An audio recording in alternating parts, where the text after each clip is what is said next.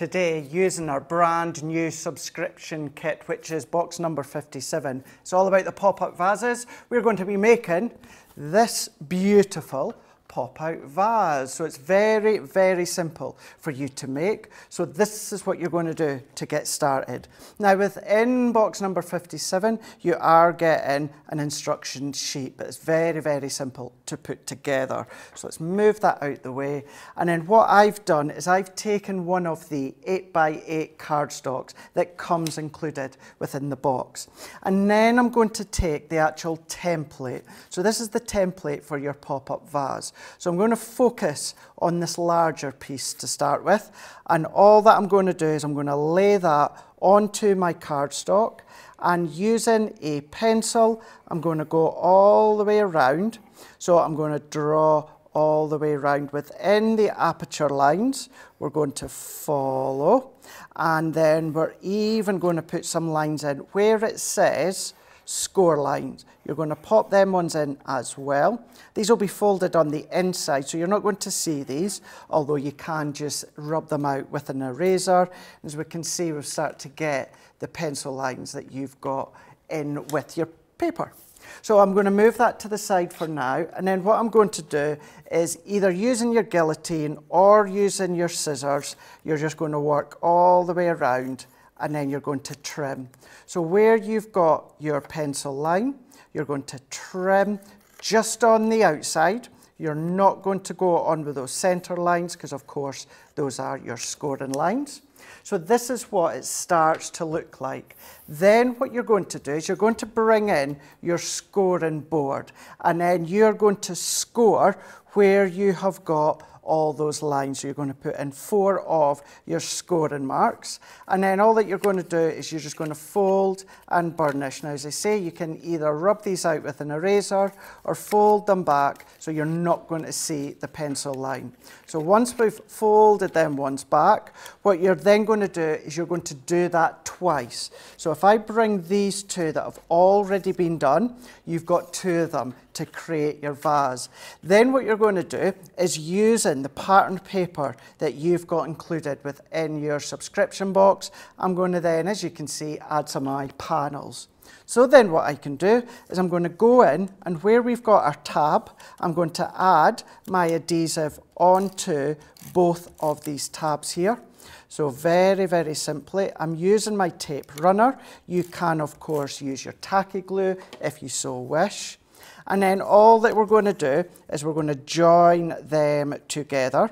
So where you've got that scoring line, you're going to press, and then what you're going to do is you're going to fold that over, press that into place, then you have got your little vase. So you're getting that square aspect when it comes to the vase.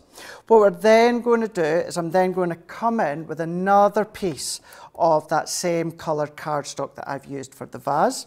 I'm going to come in with my template again, and this time where you've got your little rectangle, you're going to draw around, and then you're also going to do the little score lines. That's going to give you that. Then what you're going to do is you're going to repeat that 4 times. You're doing that 4 times, joining them side by side, so you get this little cross here. It's got 4 little tabs on each of the edges. Then what you can do is come in with your tape runner once again. So on the back of each of those tabs, what I'm going to do is I'm going to add my adhesive. So I'm going to do them all at the same time. So you just need to make sure that you don't get any of your adhesive where you don't want it. It is only on these little tabs. So we can then work our way to the second one. So opening them out, adding our tape, and then last but by no means least, going in once again, opening that one out, adding our tape on. So whether it is your tape runner, might be your tacky glue, it's entirely up to yourself, whatever you feel easiest and comfortable using. So once you've got your adhesive on all 4 tabs, what you're then going to do is you're going to bring in your pop-out vase, and then you're just going to slot them in. Now, because these fold back, what you can then be doing is doing them in corner to corner. So you can then go side to side if you want it to be more of a square. So when you've got the first one in, all that you're going to do is work your way around. So that's one in that we can see here. This one is then going to go into place here.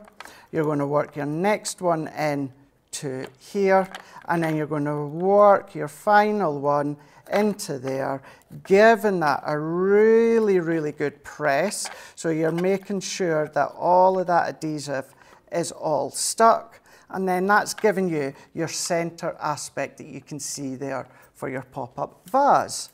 Then what you can do is come in with a piece of that cardstock that's included or your own, and you're going to stamp out some of these stamps. So I'm going to go in one of each, and you can see here this is it stamped out with our alcohol proof Noir Black. I've taken the dies as well, so you've got your coordinated dies, you've got additional ones that you can see here, as well as the stamens and the leaves. You can then come along and colour these in. Now I have used gold yellow blend and also ice grey blend to colour these in, and this is where I've taken the actual die and die cut 3 of these and popped my flower heads over the top. What I've also done is using a few of these single dies, I have then die cut them out in white and that same yellow and layered them up with my tacky glue, and I've put the little stamens in with the centre. I've also gone down with the spine that you can see here, and then I've die cut a few extra of the leaves. It's very, very simple for you to now start to pop them together. So if I come in once again with my tape runner, I'm going to go in with one of them to the back here. And then for this one, what I'm going to do is I'm going to pop it right to the back. And then I'm going to come in with 2 of these. So I'm going to add a little bit of adhesive onto the back there and to the back. And I'm only popping it on to the base. This is going to give it additional dimension, and then we're going to start to pop them ones in that you can see there. And then we're going to start putting some of these within those center panels that we've just created. So we're going to go in, we're going to add one of them into place there. I'm going to take the other 2 floral stamps that I've colored and die cut. These can go into one of those crossover panels that we have then created. So that one can go on into the side here. And you can go to town with the amount of them that you are using. If you want to do a few, you absolutely can do.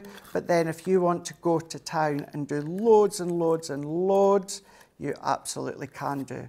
So we're starting to build up that pop-up vase. And then the last 3, I'm going to go in, I'm going to add in my tape runner to the base here. So adding that on to there. We're going to do the last 2 that we can see down into here. So once again, let's just get our tape runners going. Let our adhesive stick to that base. We're then going to come in. This one, we're going to pop to the front here. This one, we're going to come in. I'm going to add in an additional little bit of glue. So let's go in. I'm going to pop this one to the front. You can either use your tacky glue or to hand. I have a clear overlay, so I'm going to use that. Press that one in. Hold it for a second if you are using a wet glue. And then last but by no means least, when it comes to our florals, I'm going to add another bit there. And then all that's left to do is add our sentiment to the front. So I'm going to press that in. Let's add a little bit extra to secure our vine. That can go into there, holding for a few seconds for that to grab. We're just going to go in any little bits that's just dropped off. We can add that in. So let's press that in. And then what we can do is we can go in with a little sentiment that I've already stamped out. This is quick dry green topaz. That one can go onto the front like so. And then there we go. It's our lovely little pop-up vase. It will fold flat to go into one of the gusset envelopes, but that is how you can use your subscription box, new subscription box, number 57, which is all about the pop-up vases.